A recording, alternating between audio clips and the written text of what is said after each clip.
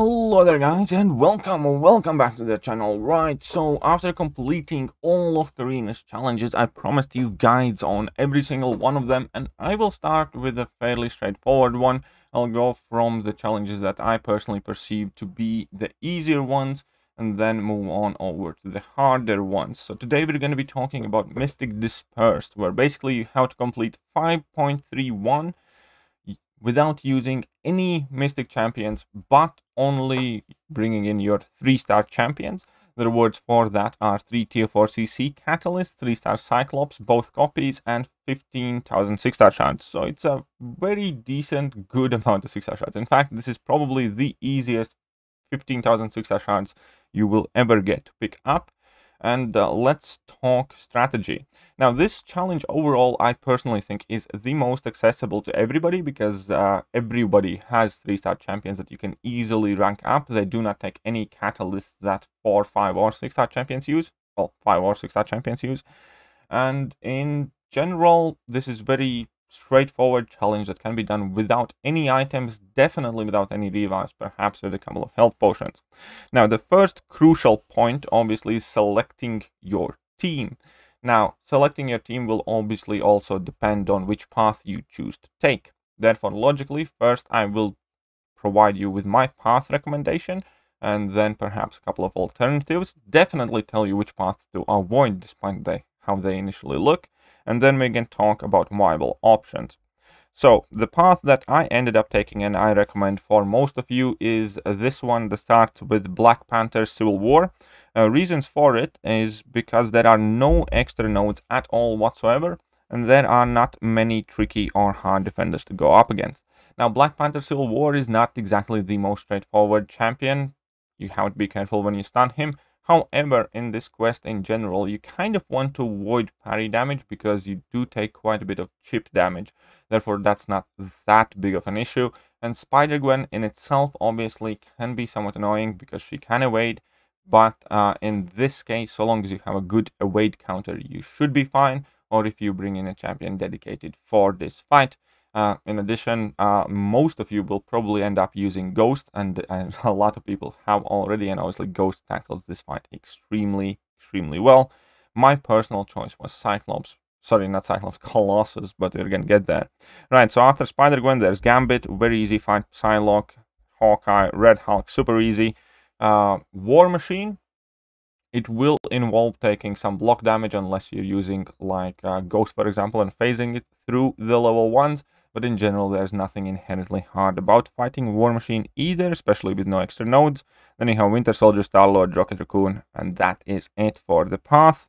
Then you can teleport to one of the two sides of the mini-bosses. My personal suggestion definitely is the X-23 and Phoenix one, because the Storm one has degen on it. And you do not want to take that degen with 3-star champions. It's unnecessary damage.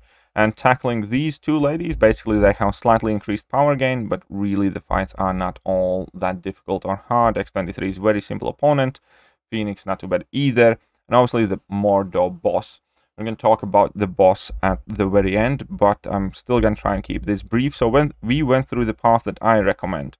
Now, initially, by far the shortest path, and the path that many people will initially want to do, is this one that starts with Spider-Man and Abomination, because after that we have Quake, Captain America, Infinity War, Hulk, and Luke Cage, which are inherently not strong opponents, but do not do this lane because of another degen node that you would have to tackle, and there are more requirements needed.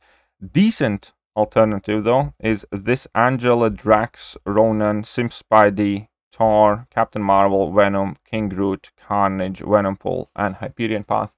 But ultimately, I do think that the first path that I suggested is quicker and easier.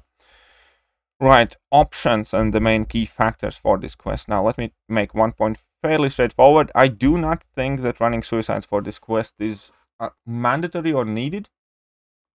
And I'd actually prefer this quest without Suicide Masteries, just because of the length of the fights. Recall damages are all but unescapable here, and since you're probably going to be boosting up, and most importantly, you're going to be using champions that have massive damage output regardless, you do not really need to resort to suicides. Another quick tip here is, before any and every fight, do heal up, because it is much better to heal up 3-star champions than waste revives on them that you will need later on in the game. Remember, the revive on a 3-star champion costs exactly the same as it costs on a 6-star champion. However, it costs significantly less to heal them up. Single or double level 3 potions will pretty much do the job for most part.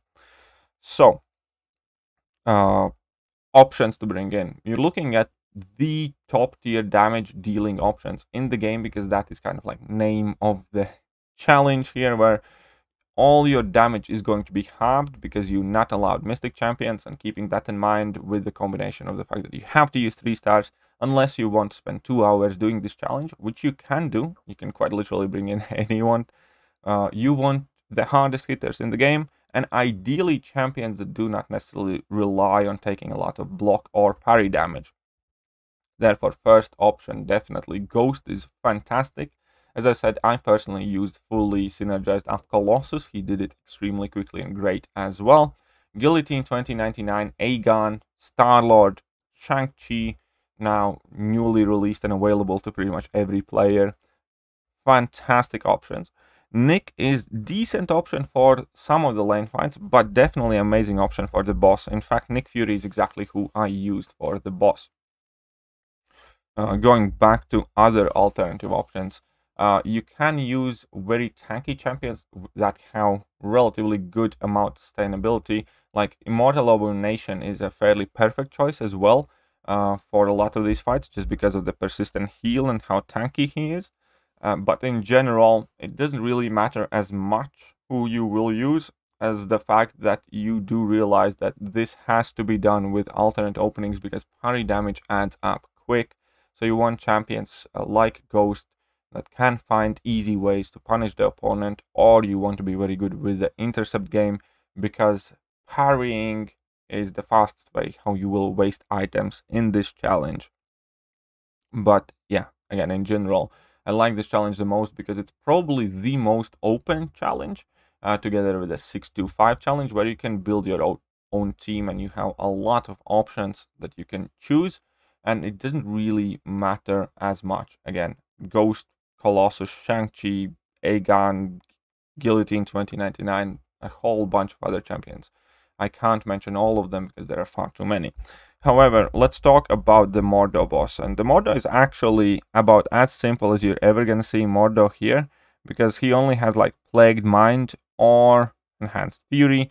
So other than that, there are no real nodes on him, so you just want to use champions that are great against Mordo in general.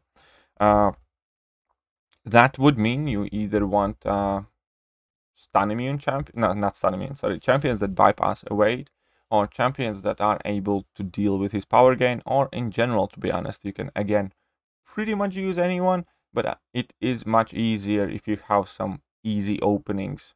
For this guy, again, I used Nick Fury. I let him hit me a couple of times, destroyed life model decoy, went completely unblockable, and after that point, the fight was extremely easy.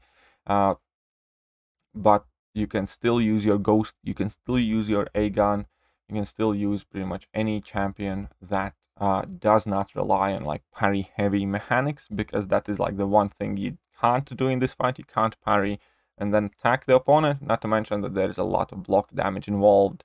So the fact that Mordo is the boss is actually very fitting, because that in itself kind of foreshadow what is the name of the game to get to the Mordo, which is do not rely on parry, use champions with alternate openings, as I have mentioned before, or very, very tanky champions. And it's more of an endurance test, but comparatively speaking with some of the other challenges, can be done very quickly. This was one of the faster challenges to do. It took me about half an hour, I believe, or just under that. Probably can be done even faster. And yeah, that is the reason why I started with this one, because it's more or less the most self-explanatory challenge. Again, I do not recommend Suicide Masteries for this one. I recommend you guys go and start with the Black Panther path here, with Spider-Gwen going into Gambit. And we went over champion options. That is it. I will be posting all of the challenge guides on the channel. They will be on the Carina's challenge playlist, in case you are looking for anybody specifically. This is the first one that I make, and I will try to upload 1 or 2 more later today, but they will all be out by the end of the week for sure.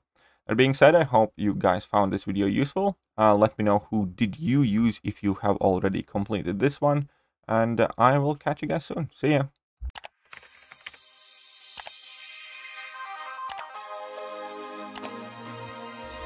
Hello there guys, and welcome back to the channel. So we have all the information about the